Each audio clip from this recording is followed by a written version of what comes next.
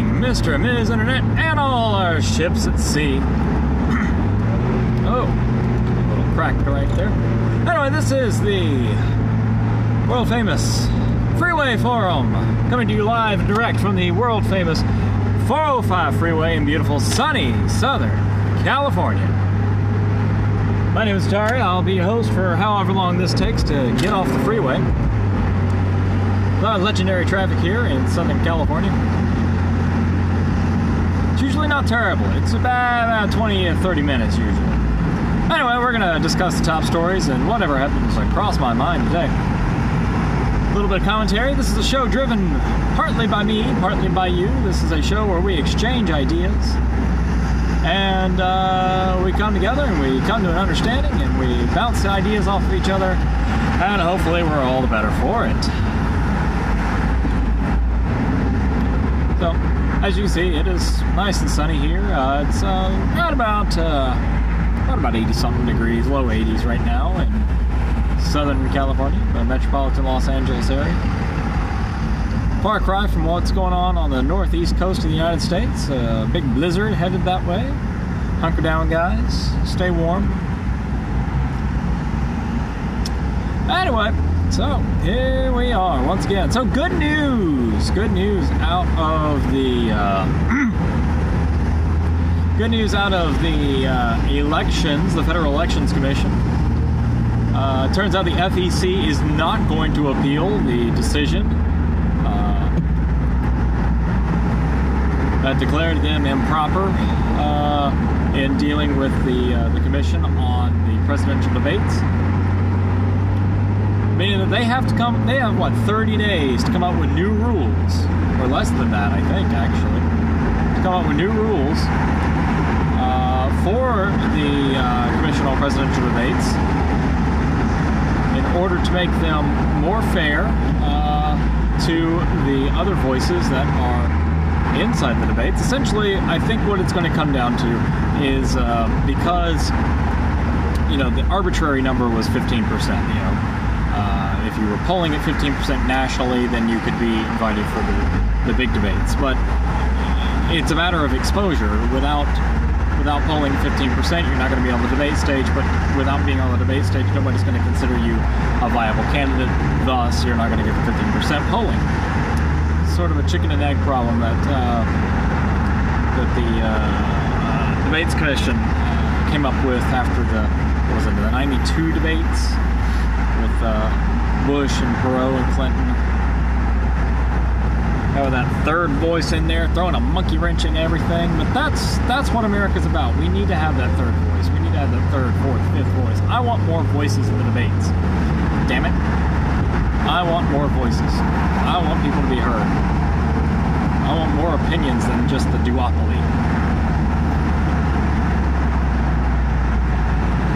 Anyway, and so that's what hopefully we will see in the 2020 debates when the FEC releases new rules for the Commission on Presidential Debates. Hopefully we'll see the Libertarians get in there. Hopefully we'll see the Greens get in there. Maybe even the Justice Democrats. Such a funny name, Justice Democrats. Justice Democrats. Meanwhile, at the Hall of Justice Democrats. Anyway, so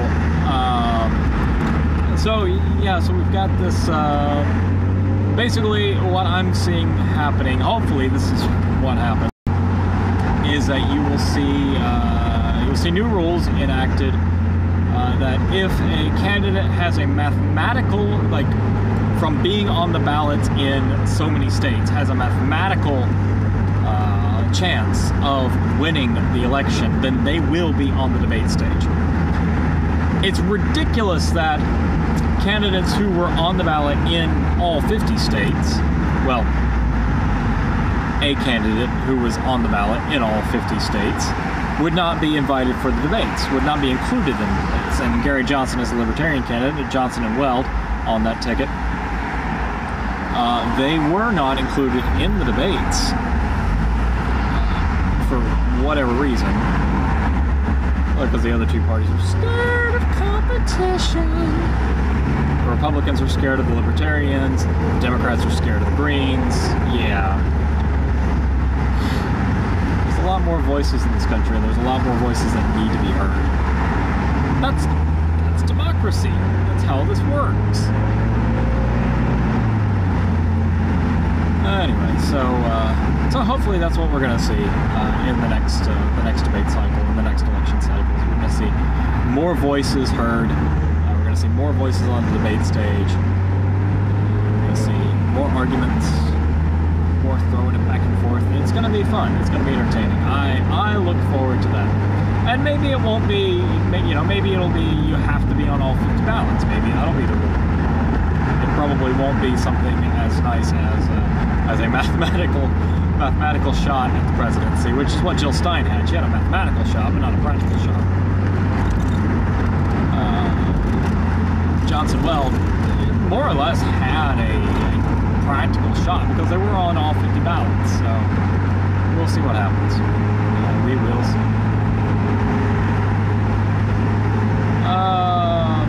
Meanwhile, in the wild, wild world of politics, coming off yet another idiot week in Washington, the White House is proposing rules to a couple of different things here. One, it's proposing rules that say that ISPs do not have to explicitly get your permission in order to share your personal data with marketers or whomever they decide. That sits very poorly with me, as I'm a person who wants to control my own data. It's sort of why I joined the indie web, why I hold that mentality. I like to control my own, I like to control my appearances, I like to control my image. I want to control all that stuff outside of Facebook. I want to control it outside of Twitter. Now, I have relinquished some level of that kind of control. And by and large, what I'm doing now is, I've pushed myself more, I am posting more directly with Twitter, with Facebook, but a lot of what I'm posting is, I'm posting some, goofy photos, things like that. I'm posting things that, I have a level of publicity to. That's sort of what I'm going with. I'll have conversations on Twitter that don't necessarily aren't necessarily things that have to be back on my website, have to be back on airbornesurfer.com. I understand that. I understand the level of practicality here. And so I'm beginning to see that more. I'm beginning to do that in my dealings on social media. So coming back and being more social, so to speak, on social media, engaging in conversations and posting things. Also, it's kind of impractical to post. It's kind of impractical to post things that I did not create on my website for a variety of reasons. One, there is the licensing thing, and repurposing someone else's content in order to generate your own traffic. Yeah, there's an ethical quandary there. Yes, I understand. But as a practical matter, it's gotten so big. Like, it's gotten to the point where just posting a repost is just not. It doesn't work out so well with social media. It doesn't work out. But my thoughts, I'll post there, of course. I'll post my thoughts. And if it contains a link, that it contains a link. Yeah. So it's been a learning process. It's been a learning process, seeing what works, seeing what doesn't work. And I think I've got it narrowed down now to what is going to be working. But we'll see. Always looking for a conversation at airbornesurfer.com or on the Twitter at airbornesurfer. So that's one of the things that I am watching right now is this whole idea that making it to where the ISPs do not have to get your explicit permission to share your data which to me just reeks. At the same time, speaking of personal data and not sharing it, there's another one going through where it's lifting legal protections that say you don't have to. Right now we have legal protections that say that we don't have to disclose genetic predispositions. I can actually say it right. We don't have to do that. A, we don't have to go through it. We don't have to go through such testing. And B, we don't have to disclose it to our employers if we do. But there is a new bill being considered that would make it easier or essentially eliminate such protections that would make it easier for companies to compel you to give up your data, which is completely backwards and should not even be debated on the floor at this point, much less even passed. So that all is going around right now. You're talking about opening the floodgates for genetic discrimination. You're opening the floodgates for companies to say, well, we don't want to insure you, we don't want to hire you because you might have work days, you might miss work days because of some disease that you may or may not get. Basically, we're just winding back the ADA and HIPAA and all these sort of these protectionist sort of personal protectionist sort of regulations. That, yeah, there are a lot of regulations there, yeah, and it's burdensome in some cases, but they exist for a very good reason. HIPAA exists for a very good reason. It's burdensome, yes. It makes it more difficult to do paperwork. It makes it more difficult to do. It makes it more difficult to exchange information, especially between other healthcare providers. Payment systems, but certain things. Well, it can, but you can't be sued for it. That's what it is. It will show up on a credit report. It can show up on a credit report. It can wreck your credit, but you can't be sued for it. You can't get a judgment against you. It's different. In a practical matter, it's one of those things. Not that I advocate people just skipping out on their bills. But this circles back to a whole issue of healthcare and paying for healthcare and providing healthcare and doing it in a way that is economically feasible. There should be more competition in the marketplace. There absolutely should be more competition in the marketplace. We're talking about simply enabling a provider to collect on debts. And yes, they have a right to be able to collect on a debt if you skip on it. Sure, absolutely. However, because of the way their systems are set up, it is more detrimental to the consumer to have their information floating around out there in an unprotected format, attached to a Social Security number, demonstrably causes an increased level of identity theft, an increased risk of identity theft. Demonstrably proves it. And versus not having it out there, and the case for attaching a Social Security number for financial reasons. So. Lesson learned, never disclose your Social Security number to a medical provider. Either do not use or just fill in the numbers as willy-nilly. It's not like they're really going to be able to check.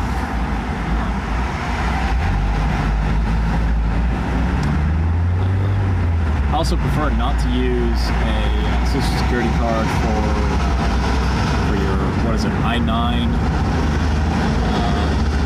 Just make sure that you're a legal citizen that's legally able to work in the United States. Don't use a Social Security number for that. Use a passport. Use something that's not a Social Security number. And if you use a passport, you don't have to give them your driver's license either.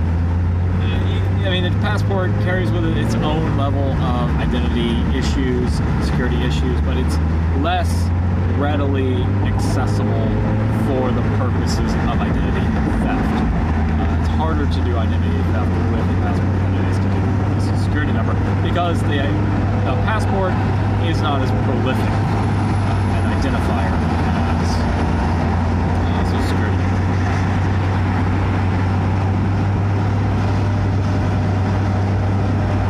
What else is going on? What else do we have today?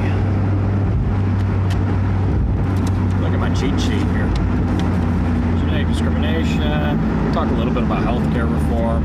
Yeah, we can talk about that for a little bit. You know, single-payer system is far more.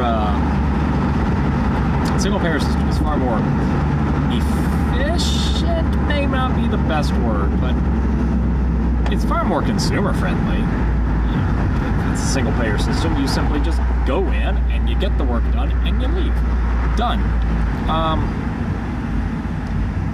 You know, it doesn't matter what you're doing or where you're going. You walk in, you get the thing taken care of, and you walk out.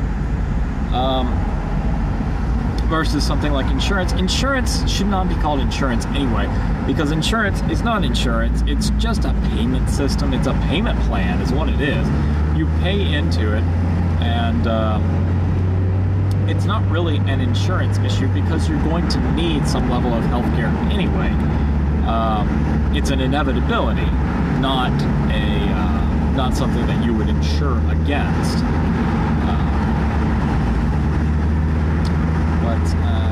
You know, we call it insurance for various reasons, but long and short is that insurance is a payment system. Healthcare insurance, health insurance is not an insurance. It is a method of paying for healthcare. And there are several things at play here. One,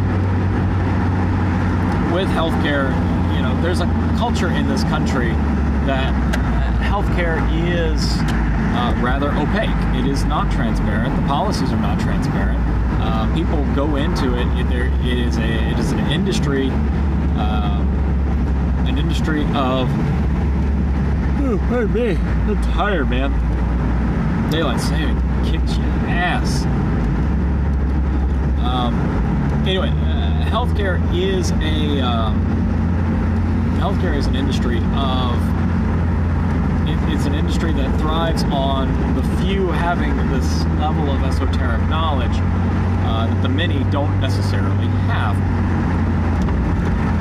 And thus, you know, for one, you have a highly educated service provider and a relatively uneducated service recipient.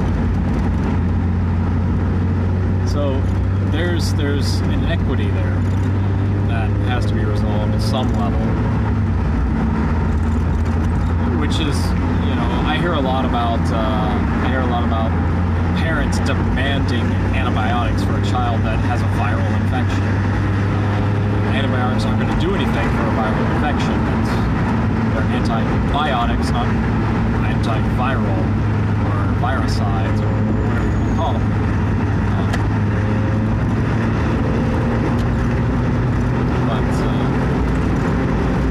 But there are parents that demand it because they don't understand. You can't give a kid amoxicillin for a cold. It just isn't going to work, and it's going to lead to antibiotic resistance. But you have a situation where you have this esoteric knowledge, you have this inequity of knowledge, and then you have, on the other hand, along with that, you have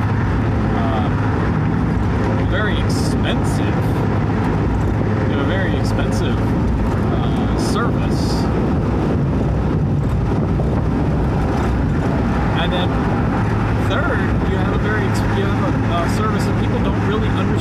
cost of. Much like the cell phone industry in the United States, much like the wireless industry, wireless communication in the United States, for a very long time, people did not understand the cost of a cell phone. They thought that cell phones cost, $25, $50 if it was expensive, $100 if it was really expensive. They didn't understand that, phones cost like $600-700. They're computers. They're little tiny computers that you put in your pocket, but they were so heavily subsidized by the wireless industry, the carrier industry, that people just got used to getting a free phone with no service. And now that there's true competition in the field, now that everything has been busted up, thanks T-Mobile for doing something right. Now that there is true competition in the wireless field, there were some growing pains, there was some adjustment there, and people needed to learn. People had to learn that, what the true cost of a phone was. And then they started to learn what the true cost of a plan was, too. So now wireless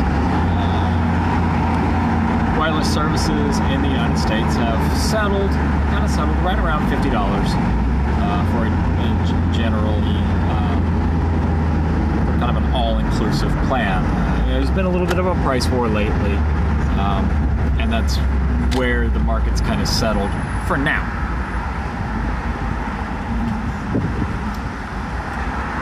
So, but healthcare is one of these things. What is it? How much does it cost for stitches? And that's a relevant story to me because I had to get stitches a few months ago. Cut my hand open and I had to get stitches, and I made a phone call. I called the clinic and I said, how much does it cost? I need to know, because I'm not paying. Well, okay, so my system, I'm set up on an HDHP, high deductible health plan, which is the lowest upfront cost out of my paycheck.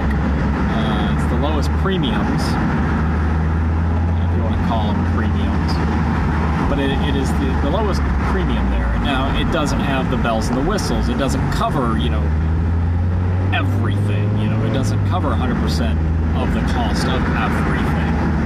What it does is basically buys me into a network of care providers. Buys me into a network of care providers, and it buys me preventative care, basic preventative type care. That's all covered. Everything above and beyond that is out of pocket. But the nice thing is, the compromise is that now I have an HSA, a health savings plan, a health savings account, that I can put money into. I can sock money away into it. There's no limit on it. It's a pre-tax money. So it gives me it's tax advantaged. It gives me a nice position to be in, tax-wise, because if I need to lower my tax liability for a year, I can do that. That's just what I tend to do. And, at retirement, it becomes a source of tax-deferred income. It's a retirement plan.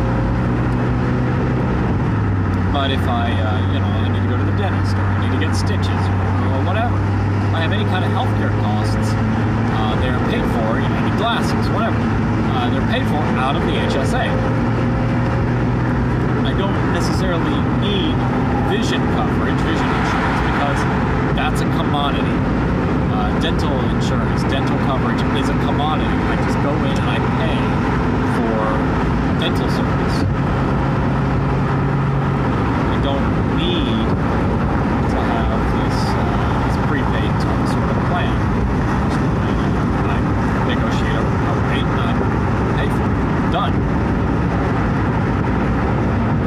Under the current system, under the auspices of Obamacare, under the auspices of healthcare, as it has traditionally been in the United States, this is really for somebody like me who doesn't often go to the doctor, doesn't really often need medical care.